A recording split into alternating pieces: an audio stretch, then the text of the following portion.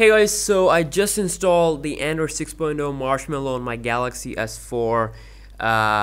It looks really nice, and let me just zoom in here, show you that search bar. So this is a AOSP ROM, and I believe this is the only ROM available for the S4.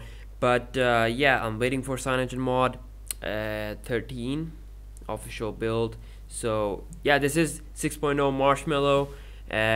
We will check out everything here with this one.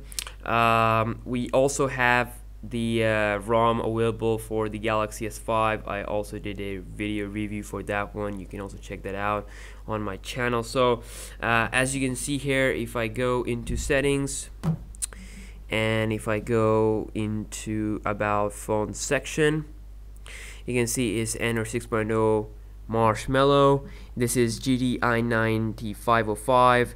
So it's really awesome. It's really awesome to get 6.0 Marshmallow. But then again, for those people who don't really know what this is a custom ROM. This is not the update from Samsung. So in order to get this, you need to have root, have custom recovery. So you can check my channel out, or you can check the video down below in the description box for the tutorial on how to install it pretty easily. So I'm just gonna go into about phone. This is 6.0 Marshmallow, and this is a AOSP ROM. If we tap on build number a couple of times, we get the developer option. It also has the system UI tuner. So yeah, that's pretty awesome. So I was using this ROM, I was checking out and for some few hours, and it seems like I haven't seen any bug or any crash or anything like that. It seems like everything works fine. Let's just quickly check out camera. You can see we got the cool permissions. I'm just gonna click next here. Okay, so we can take pictures like this. You can see that it's still using the old Nexus camera UI. It's not the latest one that we have on Nexus 5X and the 6P. So probably this will get updated. So video mode here, let's see. Okay, so it's recording. As you can see the time, I can move my hand like this, and let's just stop it and go ahead and see this video. Oops. Okay, I'm not sure where it is, but it recorded fine. You can also change the resolution. So you can see there's no crash in camera. You can scroll here and there without any problem.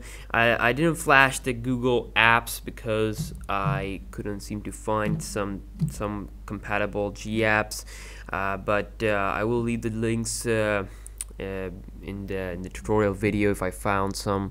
So yeah, I just wanted to show you guys if this works or not. So yeah, it does works. And you can see it does have this root access, and it says tap to install Super SU installer. So I can install it using TWRP recovery or Play Store. So I'm just gonna do it later. So should you install this custom ROM or not? I think for fun you can install it, but I still say that you should not use it as a daily driver, because of course this is not stable. I haven't seen like I said, I haven't seen any issue or anything like that. Everything works fine, but you might start to see some issues, and maybe in the future. So I'm just gonna quickly connect to my Wi-Fi connection, and we're just gonna check out browser to see if we have any problem with that one or not. Just want to show you guys. I checked it, by the way, there's no problem. For fun you can install it, and of course we don't have that much of awesome features. Okay, let's try out any website. The good thing is definitely that it's not having any crashes or anything like that. So this means that you will see a lot of awesome 6.0 Marshmallow custom ROMs for this phone.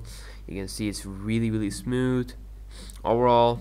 So this is how this multitasking looks like, really smooth there.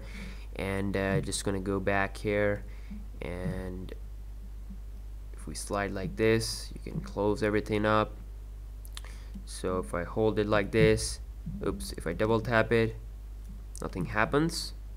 So if we check out settings and check out the special things with this ROM, so these are just a normal options. We don't get theme engine, or we don't get any special ROM control or toolbox, because this is a AOSP custom ROM. It's very similar to a Nexus phone here. So I have my Nexus 5X that I want to show you guys. I'm just gonna quickly unlock it and show you guys that it's very similar to this one. So that's that. So yeah, it's just a really straightforward ROM, working absolutely fine. You can give it a try on your Nexus, on your Galaxy S4. So for a tutorial video, make sure you check out my channel. Everything's working fine, and be sure to follow that video, everything up without any I'm missing any steps, so that you don't get boot loop or anything like that. There's one thing to show here, which is this application, which is called as Toolbox. Now I'm just gonna quickly go and click OK. But it says Toolbox is a new device manager, and it's gonna give you some extra features. Okay, so like I said, it's just in a development stages. We have some really limited options currently. So we got this LED DeFi option. Okay, if I try to use this application, it will mess it up. So as you can see, could not apply changes. Did you allow super users? Of course, yeah, it requires the root access. So yeah, you can mess up with the LED notification light that you used to do with your Lollipop ROM. You know, we can change the LED light on the top of the phone. So yeah, you can do that stuff with this app, but I'm not gonna do it because of course it's a really early build of the ROM. So hopefully we'll see more awesome things coming up for S4. Future is bright. If you are a proud owner of Galaxy S4 i9 505, then go ahead and install it, follow my tutorial, and I will see you guys in the next one. Peace out.